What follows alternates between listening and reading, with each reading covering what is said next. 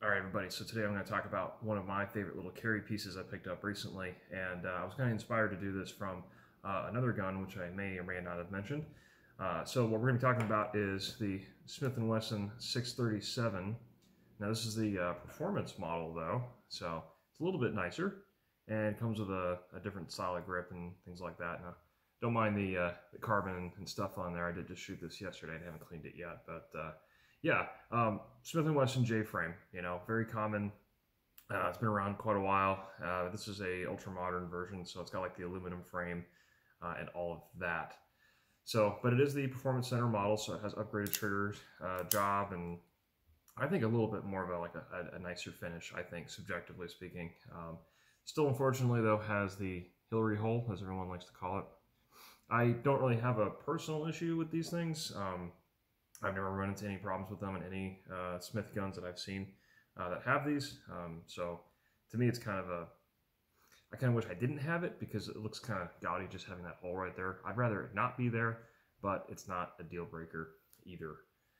So yeah, your standard 38 special J-frame. So you got your 5 shots there in cylinder. I have replaced the grips on these, of course. These are Pachmayr compact grippers. Awesome, I love these things. These are definitely a whole lot better than the ones they come with, which are these.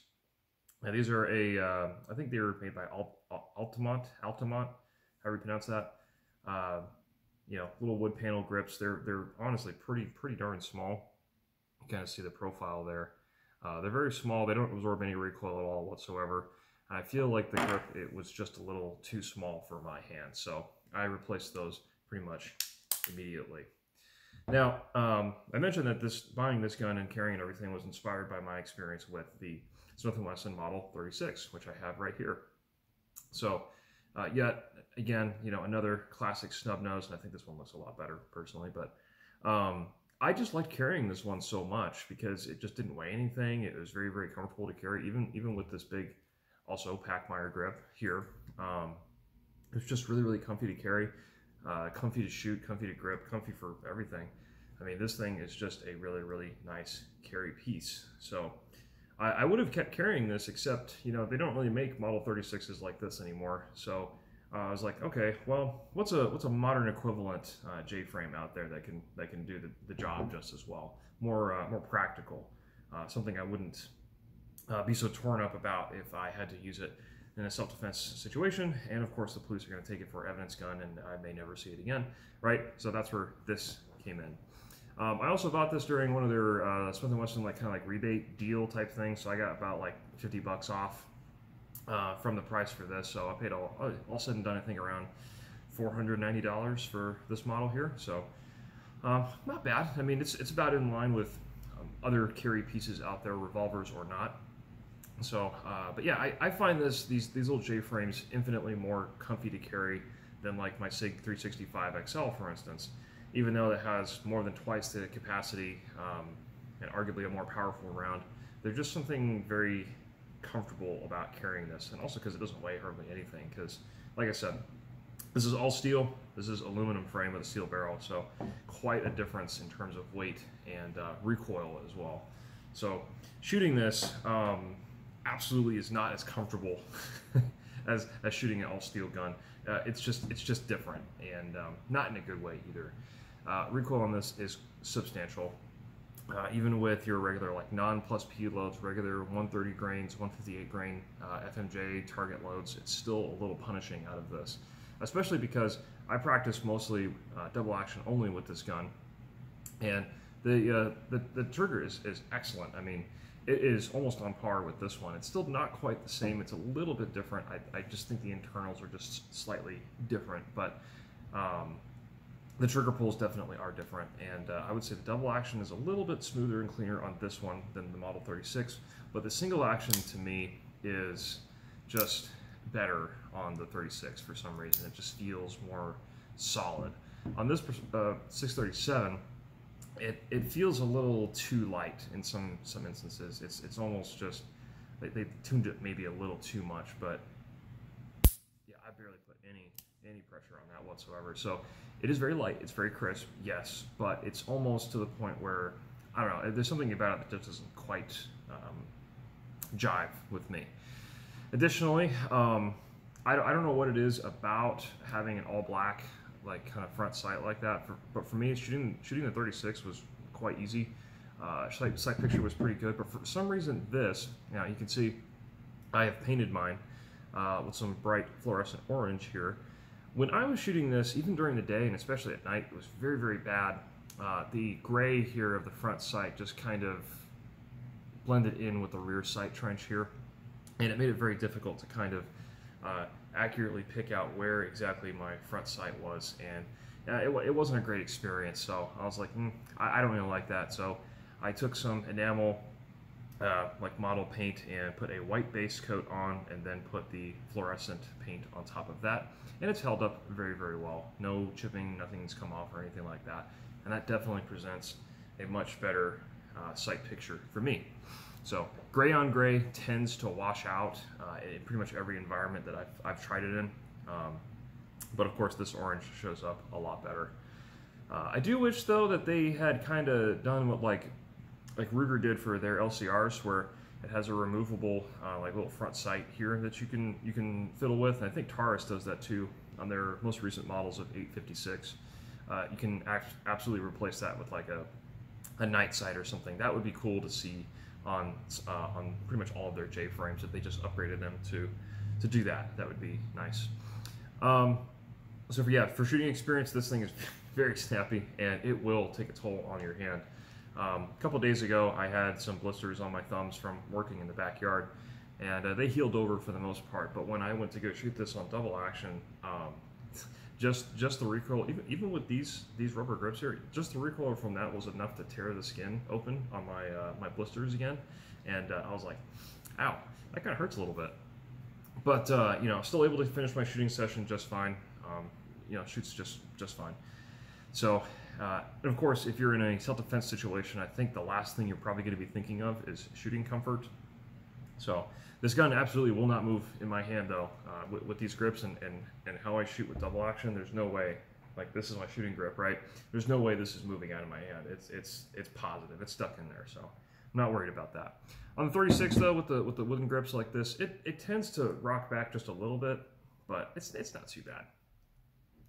As far as accuracy goes, so I already mentioned my accuracy with the Model 36, and it's actually pretty darn impressive for what it is. I think the best group I got was like 2 1/4 inch at 25 yards, so that was pretty impressive, honestly.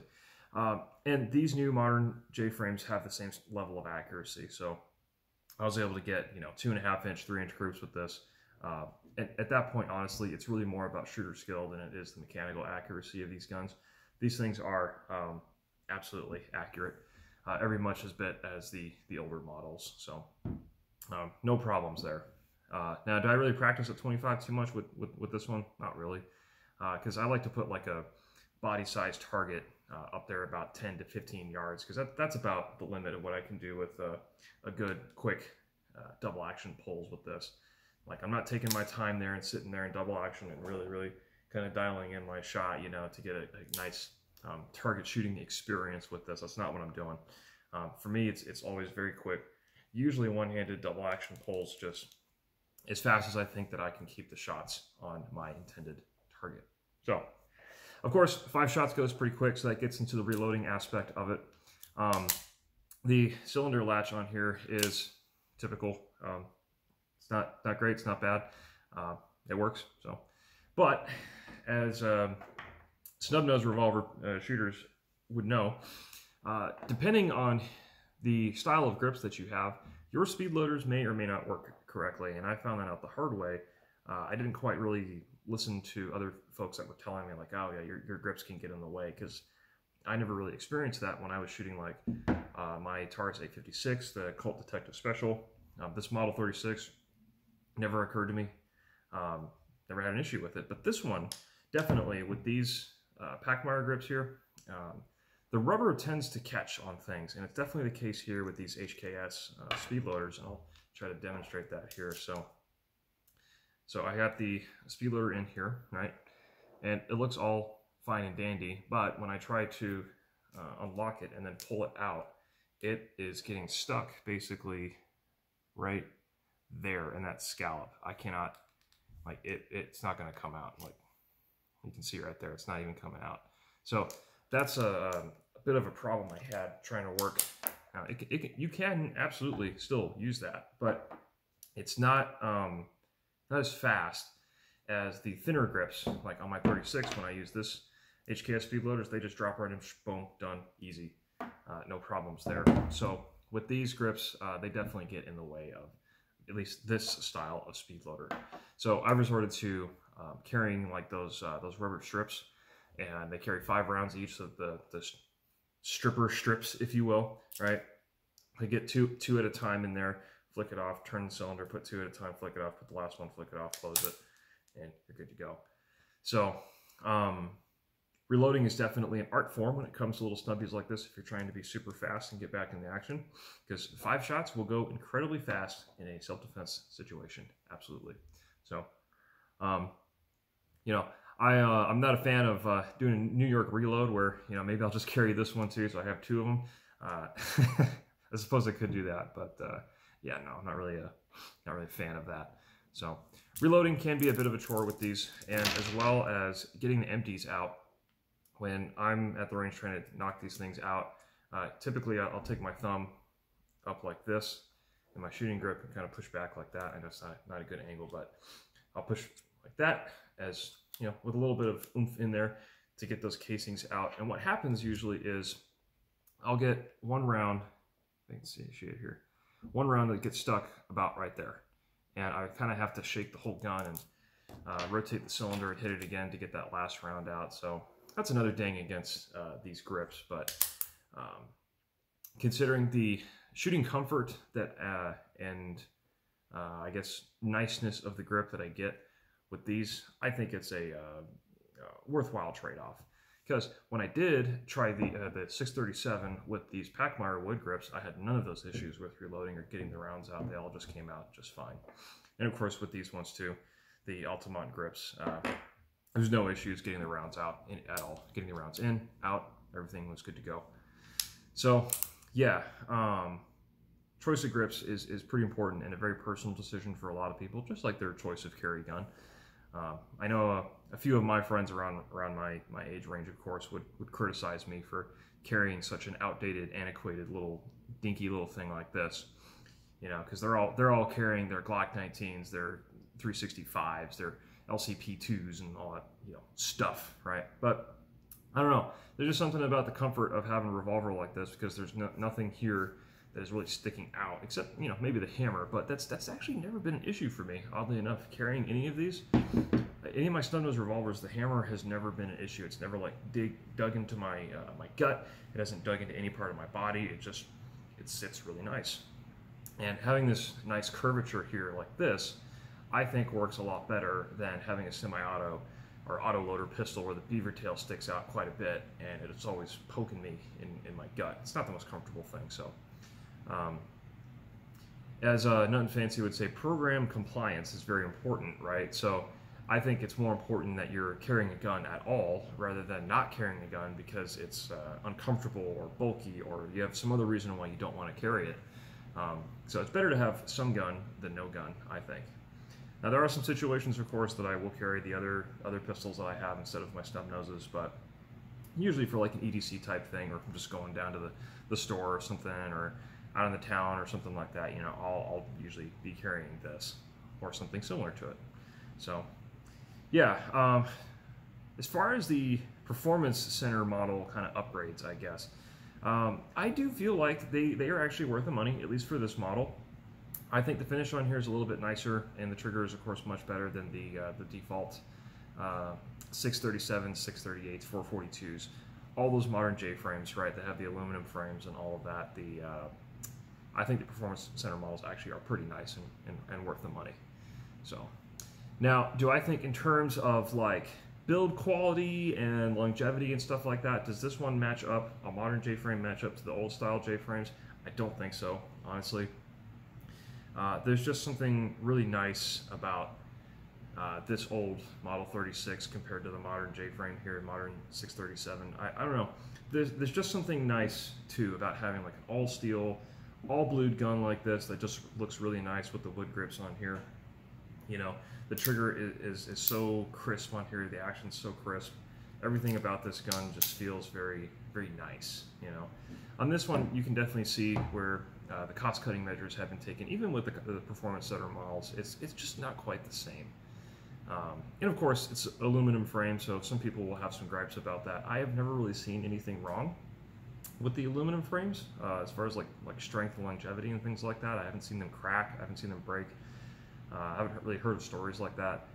But then again, your average customer for these kinds of guns is probably not putting 1,000, 2,000 rounds through these guns in their entire lifetime. So, well, the gun's lifetime, that is. So these are not high volume guns. And I'm saying that not because I don't think it could handle it, but just because people just aren't shooting them that much, which is fine. You know, you get your 50 rounds a month in for your self-defense practice, and I think that's decent. But yeah, some of the lines and the moldings and cuts and things are just a little bit different on these modern J-frames compared to the older ones. And I might make a video about that too and go over like more in-depth comparisons about what I feel about these modern ones versus the older ones. And maybe just compare like all of my snub noses together and be like, hey, you know, what's cool about them, right? So yeah, overall, I do like this very much. Like I said, for practical purpose of everyday carry, this fits perfectly. It's very comfortable to carry. It doesn't weigh hardly anything. It's not the most enjoyable to shoot, but it wasn't really meant to be. And you know, very nice single action trigger, you know, like I mentioned before. Good double action, certainly suitable enough for self-defense. You know, everything that it needs to do, it will do for you. So, is there a nicer option out there with like these older snub noses? Yeah, I think they are. But I mean, you're going to be paying that extra money. You're going to be paying, you know, for pretty much every case a used gun versus something new. So you don't know really what, you know, how long these things have been around, or who's been carrying them for how long, you know, and that kind of thing. So sometimes it's just nice to have just a new gun, you know. So you'll be doing all that, and then of course carrying a piece that's not being made anymore. It's kind of, you know, vintage style thing. So that's not really your cup of tea. These modern J frames absolutely will fit the bill, and they will get the job done, which is all you can really ask of them. So.